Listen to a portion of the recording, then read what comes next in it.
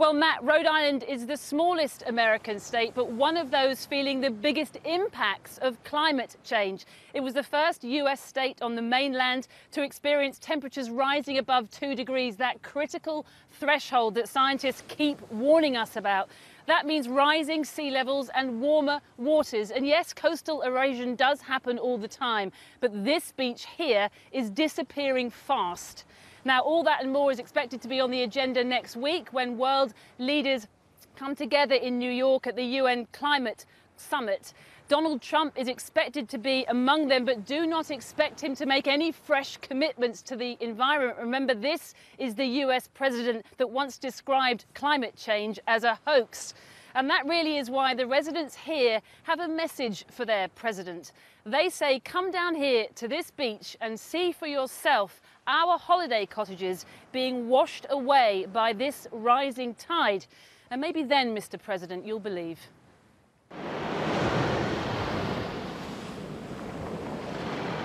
When people say there's no climate change, that we're living it.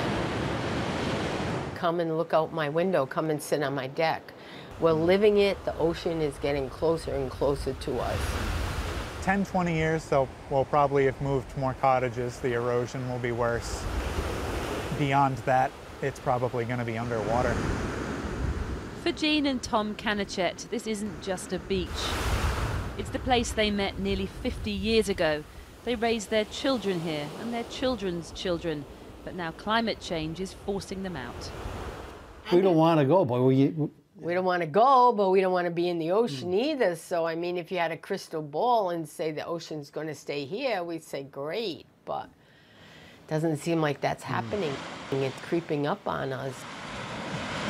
All right, so this is in the 70s, and this is our house, and you can see all the grass and then all the sand, and right here, just starting to show the ocean. But then this one was 2012, and you can see over here, these spots are spots where the houses had to be moved to the back. They may only have a few summers left here. The family has secured a new plot at the back of the site and will soon swap their water's edge view for one of the cornfields that back onto Route 1. Safe from the waves, but for how long? Up the beach, the local store is packing up to move. Not for the first time. The rising water forced them to retreat in 2008. That bought them a decade. But now, with the waves lapping ever closer, they're on the move again. Oh, where we're walking right now was a gravel parking lot, a 2-lane road, about 50 feet. Rob Torreson's family owns the beach. He says it's unrecognizable from his childhood, save for the odd chunk of washed-up pavement, the tiny telltale sign of what once was. I mean, this looks to anybody like an incredibly idyllic beach, but it's changed dramatically. I mean, there's so little sand and beach here compared to what there was. It felt like it was a trek to get to the water when I was little, and now it's, you know, in your front yard, literally. With a president who only begrudgingly concedes the existence of climate change, perhaps it's no wonder that a YouGov poll this week showed 15% of Americans believe the climate is not changing at all, or they don't think human behaviour has anything to do with it. Rob isn't one of those. And are you in any doubt as to what's causing that? What is causing that? Without a doubt, climate change and sea level rise. Caused by what, though? I'd have to say mostly humans and different countries being irresponsible in, you know, how they do things. Including your own? Including our own. We're probably one of the worst right now. For some on America's northeast coast, Superstorm Sandy in 2012 was a wake-up call, nowhere more than here in Rhode Island. Sandy hit and damaged the entire front row, 3 houses completely washed away. So I think that was a reality check for a lot of the cottage owners that maybe they're not as safe as they think they are. Here's that store that you were talking about that's getting ready to move. Pam Rubinoff has modelled the impact of sea level rising on Roy Carpenter's beach. When you look towards the end of the century, 2100, you could see 10 feet of sea level rise. This is going to be daily inundation of these cottages. And so it really will not be very livable. With its 400 miles of coastline, Pam says this state is uniquely affected. Sea level rises here in Rhode Island are slightly higher than global. And part of that is because we have our Gulf Stream coming up from the Gulf of Mexico, and that is coming closer to our shore. And a lot of that has to do with the changes that we're seeing in the glaciers and in the ice sheets. The warmer water is changing the underwater world too. Lobster numbers declining because they prefer the colder seas, and new species are coming in. We caught up with Rich unloading his catch after a 12-hour trawl. Today there's a lot of sea bass. It's a new predator on the lobsters that I catch. You know, they're here year-round, and what they do is they're bottom feeding. They're eating baby lobsters, they're eating baby crabs. As fishermen, we've always done is we adapt to change, you know. So no matter what happens, if it gets warmer out there, there's going to be something that I can catch. As the sea levels rise here, so too do the costs to mitigate the impact. But the state believes it's not Rhode Island that should foot the bill, but the big oil and gas firms that for decades it believes have knowingly produced and marketed the fossil fuels that have contributed to global warming. It's now suing the likes of BP, Shell and Chevron. Chevron did get back to us to say, we are working to find real solutions to climate change that are undermined by special interest lawsuits designed to punish a few companies in one industry. These lawsuits will do nothing to address climate change and threaten to undermine the American economy.